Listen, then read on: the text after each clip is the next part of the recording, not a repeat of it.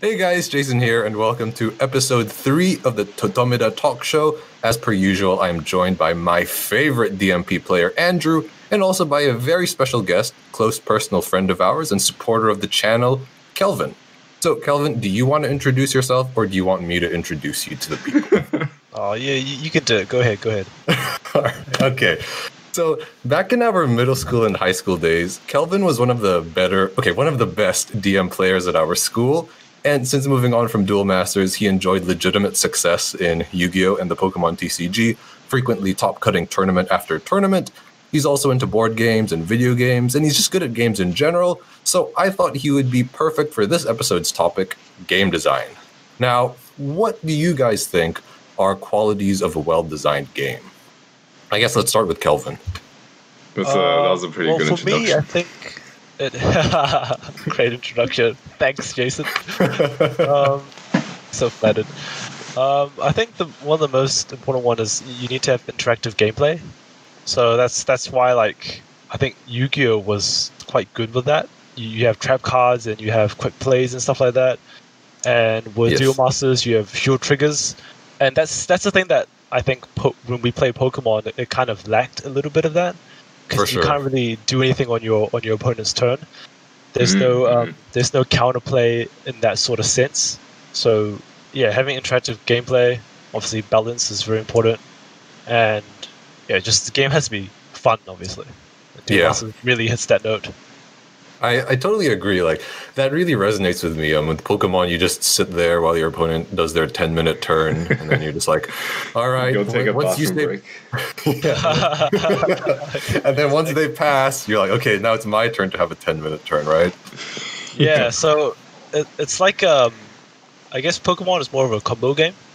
Yeah. Like, you sit there and you combo into your big plays. But you kind of always have like a set routine on your turn. Exactly. Yeah, you do. Exactly. You have to. Excuse you, Andrew. Aquahookus turn 3. Hey, you don't spend 10 minutes searching your deck. All right. Okay, that's fair. Or you don't draw like 20 cards on one turn. Okay, that's fair. Okay, sorry. Okay, I'm trying to mute too hard. So Kelvin mentioned some real good points. The game has to be interactive, so when it's not, because it's a turn-based game, right? So when it's not your turn, you kind of need to have a reason to care. Like, you don't want to just switch off for 5 minutes and then look at the board and be like, "What happened?" Yeah, some of the most degenerate metas is where if you hit your own combo and you win. That's the win condition. Yeah, those are the worst. Yeah, it's a bit different in Duel Masters where you have to always be aware of the opponent can sort of get in your way. Yeah. I think I like what you said about having it a bit more interactive. I always liked creature versus creature combat. I always found that sort of aspect of a game was quite interesting. Rather than you have all these crazy, I don't know, abilities that you could clear your opponent's board the whole time and set up one-turn kills. Yeah. That's the power creep. Duel Masters will get there, right? Yeah. Especially with the new sets. I think they're hitting. I'm sure Duel Masters has already gotten there. Yeah, exactly. We were just spared from it. Right. Yeah. If you look at the OCG, right.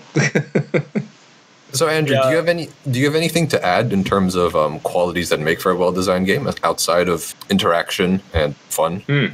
I was thinking about this earlier, and I was thinking Duel Masters, you actually don't require much other equipment to set up, and that helps with just you can play the game anywhere. You don't need dices or calculators like Yu-Gi-Oh!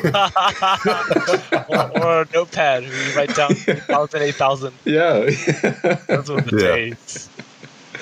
Yeah, so, that's a good point. It just makes it so much more, I guess, accessible, if that's the right word. You could play anywhere. Yeah, changing room, Duel Masters. Oh my god! Yeah, do you remember that, right? I do remember that. Not my proudest moment. Those were the days.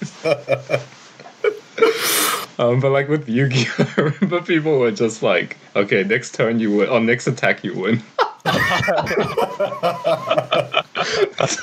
Yeah, Duel Masters, you can actually see if the next attack will make you win, right? Oh, like Pokemon, you can never play. You can never play without dice. It's impossible. Yeah, it's impossible. Yeah, I wonder why we never got a Magic, to be honest. Yeah. Yeah. Well, actually, that's that's one thing that I did want to tackle.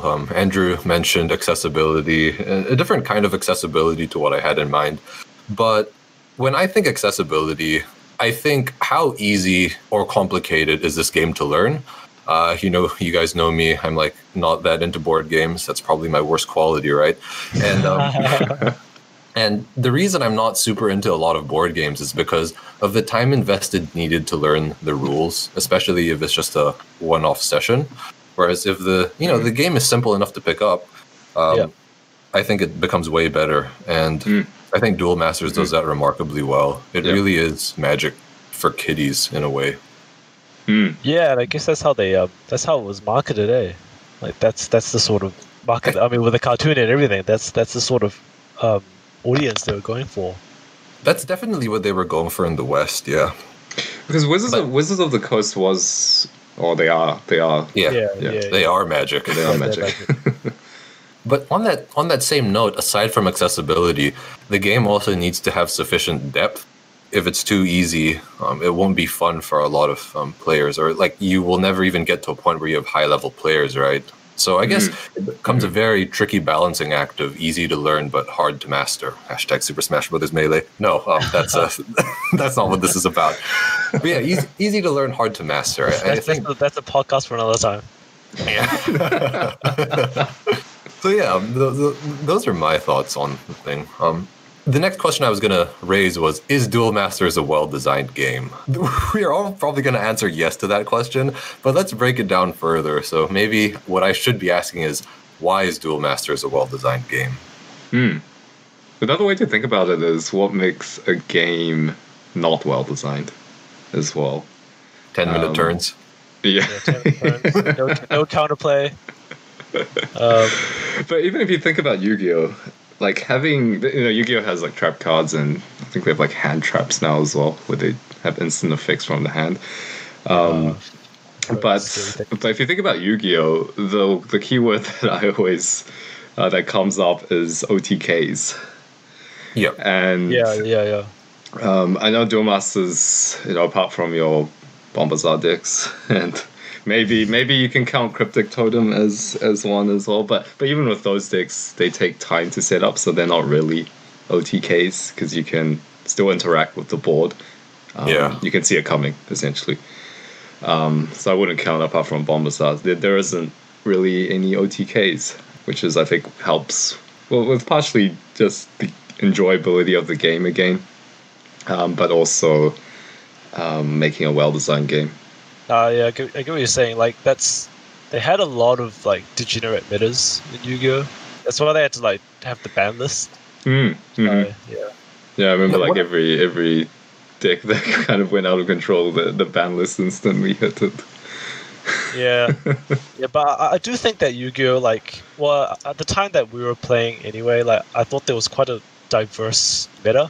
Like I think that's one of the other important things that makes Duel Masters good as well. Like the meta is quite diverse. If you just the number of viable decks. Yeah, like I don't know what it was like at the top tournaments, obviously, like whether it was like only Bombazar control or whatever, but definitely at a more casual level, you could see heaps of viable decks. Yeah, no, I definitely agree.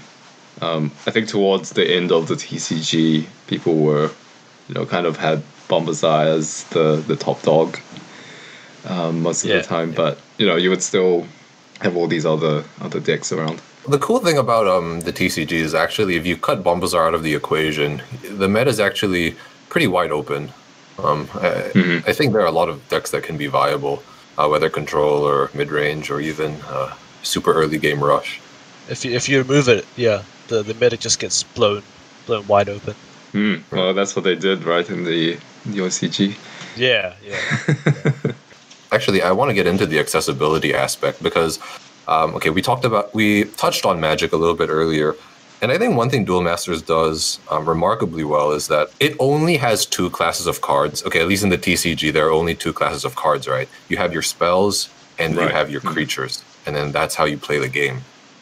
And then it also operates on a mana system, but both of your spells and your creatures can be cast as mana. So you really don't have dead cards, so to speak, right? Because everything in your deck is theoretically usable at some point in the game. Whereas with Magic, of course I don't play Magic, but I understand that there's this mechanic called lands, and the land cards are what you put into mana. But you can't like chuck your creatures or your spells into mana, so they have an additional card class in comparison to DM. Right. I think it's a really nuanced subtlety, but I think it goes a long way in terms of the enjoyability when it comes to playing and deck building. You know, just think to Pokemon where you just open with like a bunch of energies and supporters that you can only play one at a time, right? With Duel Masters, you can build your deck in such a way that every card in your hand can be a live card at most points in the game. No, I think that's a really good point. Like with energies and lands, it's like a prerequisite, right? You're forced into putting that card in your deck. Yes. Whether or not you want to or not. You don't really have that restriction with Duel Masters. I think it's quite good. Yeah. It's like super simple, super easy to get into.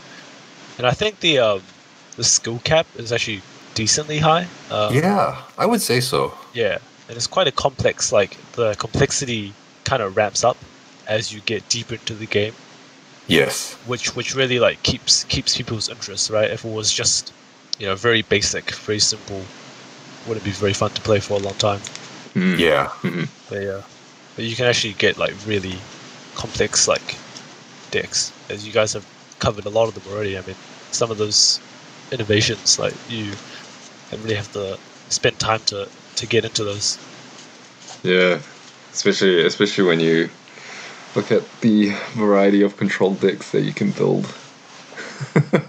Yeah, for kind of sure. gross, but yeah. So much regret now. So, okay, Kelvin, you've mentioned ban lists already pretty early on into the video. And one thing that I wanted to get into was how different card games balance their games, either through a ban list like Duel Masters OCG or Yu-Gi-Oh! Versus rotation, which is what Magic and Pokemon do. I understand that this is necessary to police the number of degenerate combos. I'm just wondering if you have any strong opinions on one vis-a-vis the other. I actually prefer the rotation. Okay, why is that? I feel like it keeps the game fresh, and it allows you to come back into the game at a later stage without a gigantic pool of cards to pick that's from. true. Mm-hmm. Like if I go back to Yu-Gi-Oh now, it's over, right? I don't know what's good. I have like 10,000 cards to choose from, and it's sort of like it's the thing that I really looked forward to when we played Pokemon was like looking at the new sets, what kind of combos I can make with it, you know, like really getting into the 300 or 400 cards that are available to you and trying to find some rogue decks or something that'll work. I think it's a lot harder to do that in something like Yu-Gi-Oh! or Duel Masters OCG. And I also think the balancing issue is quite difficult with a ban list, as opposed to just removing a whole era and definitely rotating cards. But it could be a mix where you keep certain basic cards and just rotate. Interesting that you mentioned that, because I know Hearthstone does that now. So they have a base set and then they rotate like the new sets that come out. Rotate those sets. Otherwise you're gonna just release a different Aquahulkus every set, right? That's true. Yeah. Yeah, It's pretty much like if you think about it, that could be easily implemented in Duel Masters as well, where you have, you know, the base set has all your like 6 mana shield triggers and like Aquahulkus, Bronze Arm. So I think I think that could work as a good model. That is if the TCG continued.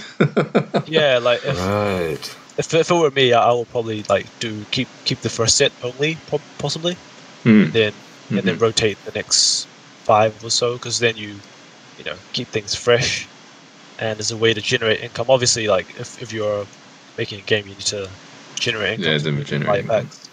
Yeah, but I like how you also tied in balance as well, because it is a lot harder to balance when you have like a continuing, your card pool gets larger and larger. There's all these interactions that you have to look out for, and it's just harder to design cards. Yeah. I think Lewis actually mentioned a point where, like, in Pokemon, if you don't know what the card does, it's probably because you haven't read it yet. In Yu-Gi-Oh, if you don't know what a card does, it's probably because there's an interaction that you've never seen before. Yeah. So it's like Yeah. that's sort of the issue as well. Like with Yu-Gi-Oh, I have to read like a small essay before I can see what the card does. I don't know. It's just yeah. I mean, there is a meme where, like, when the card text becomes too long, everyone refers it to like a Yu-Gi-Oh card because they always have like long text. Exactly. I mean, yeah. Don't let it get to that, Duel Masters. Don't let it get to that. That's such a good point, and I'm really glad you brought it up because I never even considered it.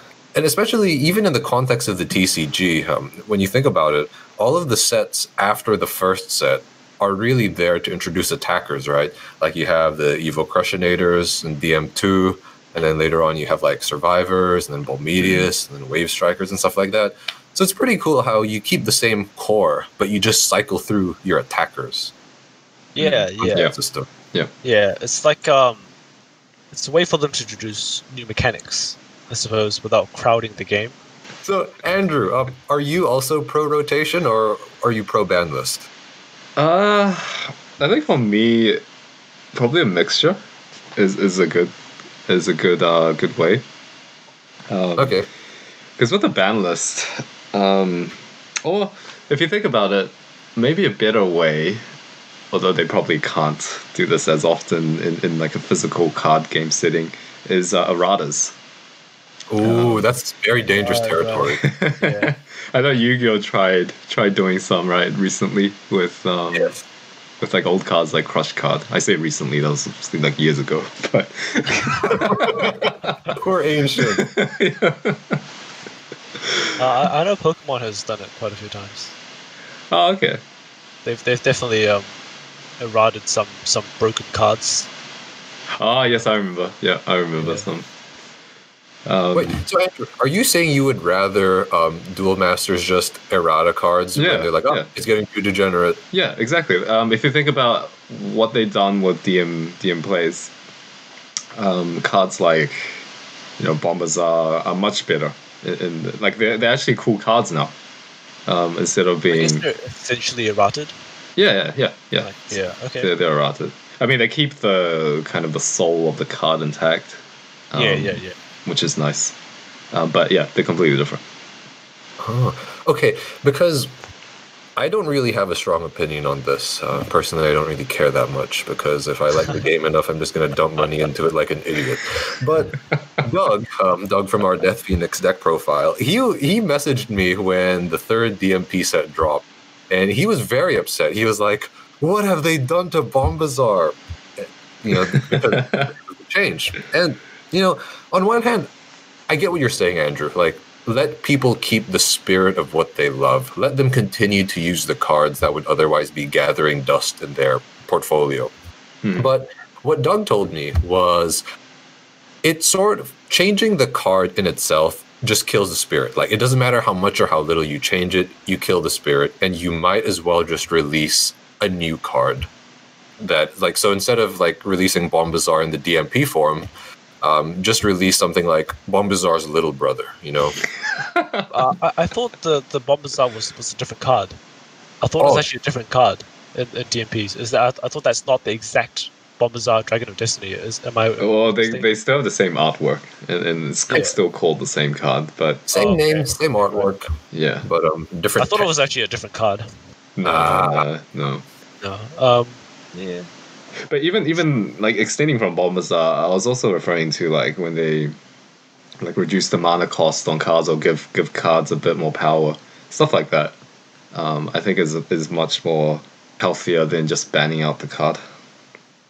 Oh, okay, I see what you mean. So instead of like, oh god, I can't think of an example. King Tsunami, that's an example. Lost Soul to 8, Lost right? Soul, yeah, Lost Soul to 8. But that's the Yeah. reverse. You're making it.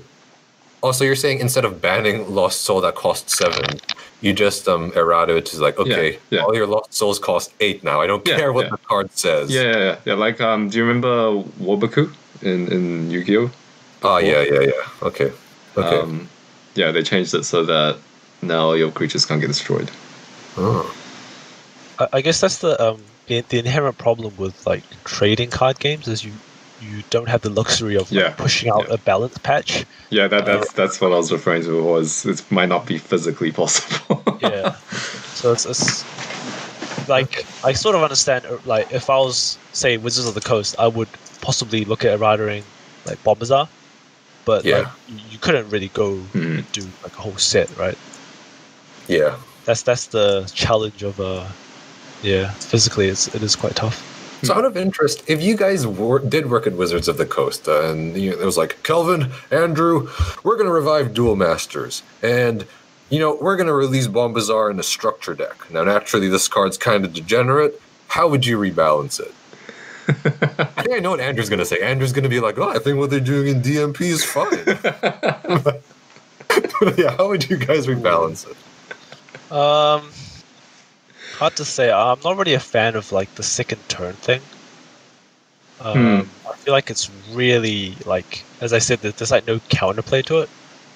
Yeah, and I don't really like cards that have no counter. I mean, I like if the cards are in the game. I love using the cards that have no counterplay because like they're broken, right? But like as from a gameplay design, like it's not something that I would. Or if you're the opponent. Yeah, if I'm the opponent, I see Bombazar come down, I'm like, oh my god, this guy again. Yeah. Ready to take me to town. Mm-hmm. So I'm not sure what changes I would put in, but like anything I do to it, I don't think people would like. Right. Especially like as Doug said, don't want to change the soul of the card.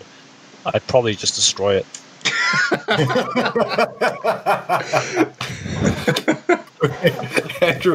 Andrew. Okay, so Kelvin's being very political. He's like, nah, I'm not going to do anything. I quit. So Andrew, is my prediction correct, or do you have any other ideas? Of course. DM Plays is the best game ever. They have done nothing wrong. except pre-patch Diamondia. But no, I'm kind of. I agree with Kelvin. Like it's hard to think of a balance for these cards, especially when you really want to preserve, again, like the soul of the card, but without making it too broken, and especially a effect that is broken as gaining an extra turn. It's like almost impossible to make that balance. Yeah, like if you were to balance it, you would have to put like a ridiculous prerequisite that would almost be not. And then at that point, it's probably not good.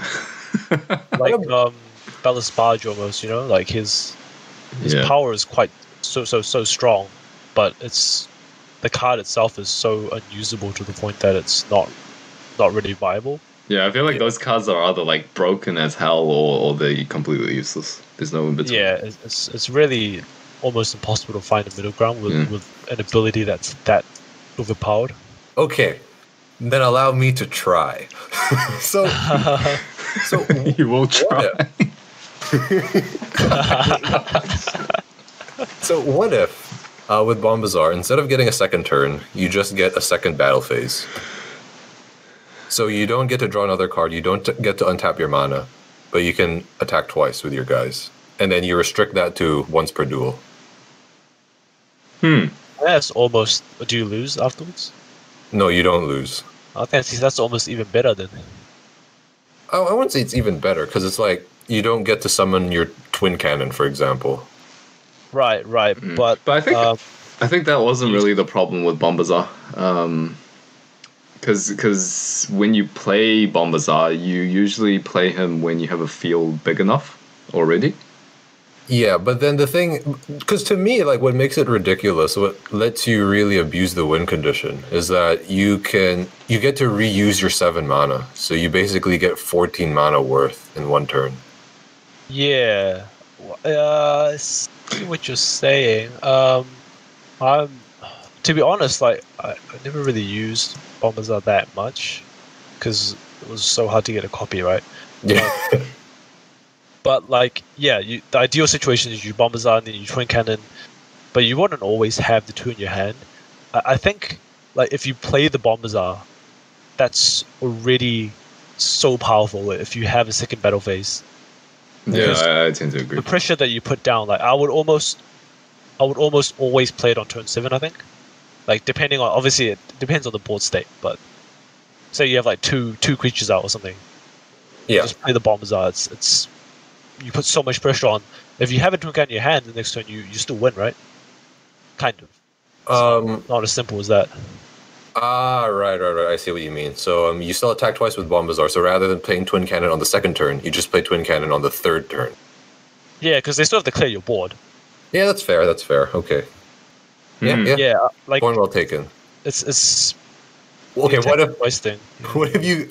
Okay, no, actually, yeah. I was gonna say like, what if you discard your hand then after you summon Bombazar, but then we're starting to venture into Bombazar territory. Yeah. So it's like because the effect is so overwhelming, it's really hard to find that balance. Yeah, gaining an extra turn is pretty busted as an effect. Yeah.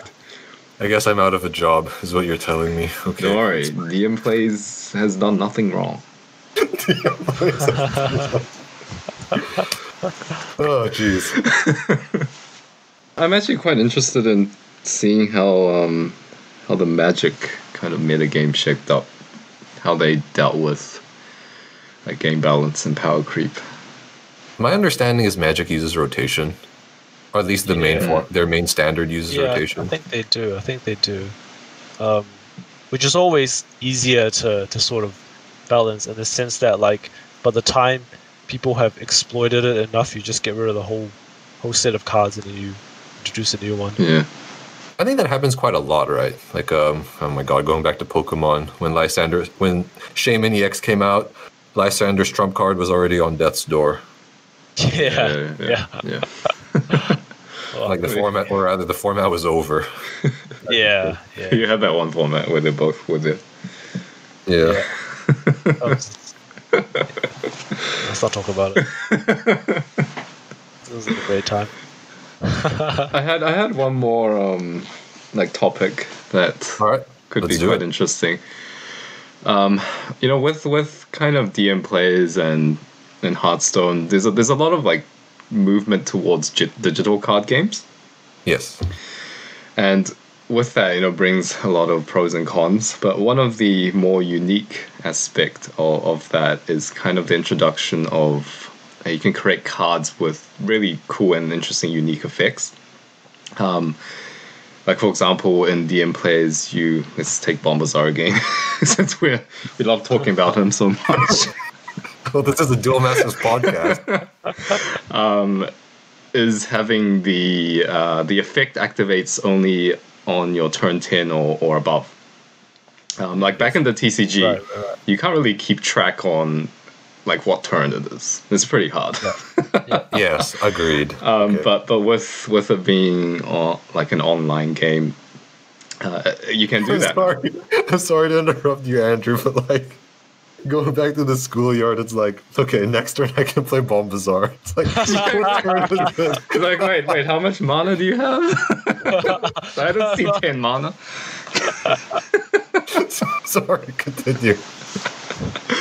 But that's a good example of like cards that there's like a whole dimension of new card fix that you can have. An example from Hearthstone would be that's not a good example. So there's also like pros and cons to this.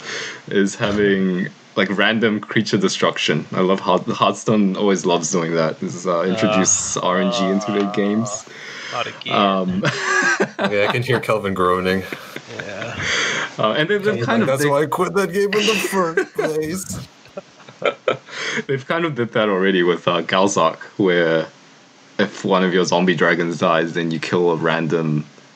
Oh, it's actually not random. It's the lowest, but if you have two creatures that have the same power, then it's random. So like stuff like that, kind of, you can create new cards. Yeah, no, I definitely think Hearthstone has really explored that quite well. Like, I think the Discover mechanic is probably one of my favorite ones. Wait, what does that do? It's kind of like search in Duel Masters, but the cards aren't from your deck. If that makes sense. Oh, yeah, so it's kind of like what Game & Watch does in Smash. You just like pulls it out of nowhere. Yeah, imagine like a card that discover like 3 nature, and it would just pop up 3 random nature cards. Yeah.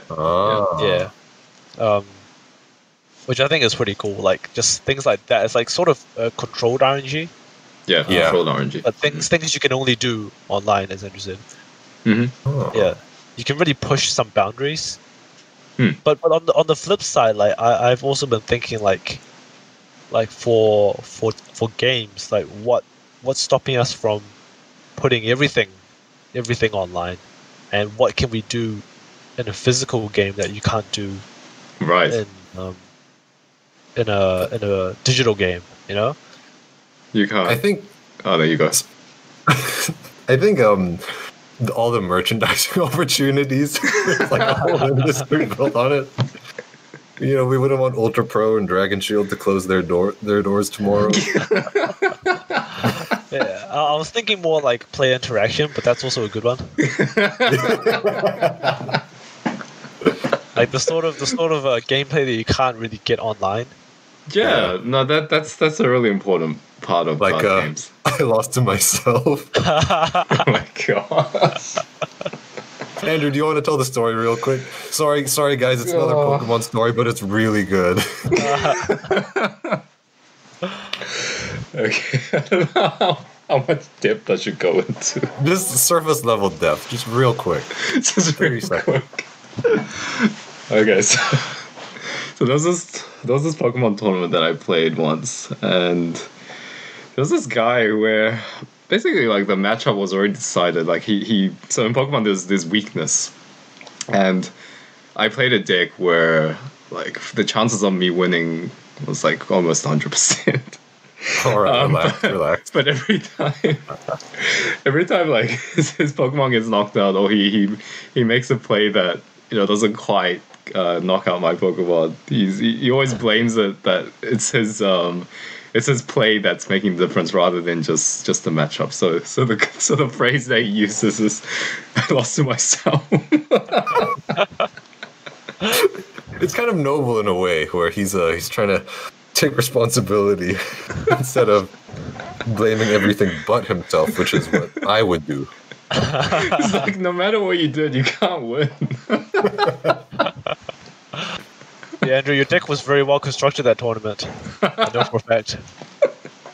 Okay, I'm sorry. Where were we, Andrew? You were in the middle of something. Oh, I can't remember though. Digital card games, right? So yeah, digital versus physical. Oh, so player interactions. Oh, yeah, right, yeah. Yeah, no, that's like a huge reason why we play card games in the first place. It brings people together, as cheesy as that sounds. Yeah. I think it's really important that people put like those. I don't know exactly what it is. Like some mechanics that force interaction. Like for example, a game that we all love, like Hanabi. Yeah. We tried to play that online, but it's really not the same as playing it in real life. Like that kind of game, I think. I don't know if you can port some features over to TCG. I'm not sure if it's possible, but you don't have the physical reactions. Enjoyable. When you break into like all your shield triggers, you don't have the reactions. It's like, holy again, God. Or it's like, I broke into 3 Aqua Surfers. Surely there can't be a 4th one. Yeah. Surely. Yeah. I think also this is gonna sound like a really stupid one, but I think it's a very valid one. Card feel. It's just fun to handle the cards, and and shuffling cards, and the sound they make, like when you put down a sleeved card, there's like a clack sound, you know? Like Yeah. it's so satisfying. Yeah, it's like ASMR, especially when you have a mat as well. Yeah. Would you guys be keen for that? Some the gauntlet cards on Matt's ASMR. Let us know in the comments. Let us know in the comments. Oh my gosh, has it really come to this? Oh. I hear ASMR is very popular nowadays. Has our content run dry already?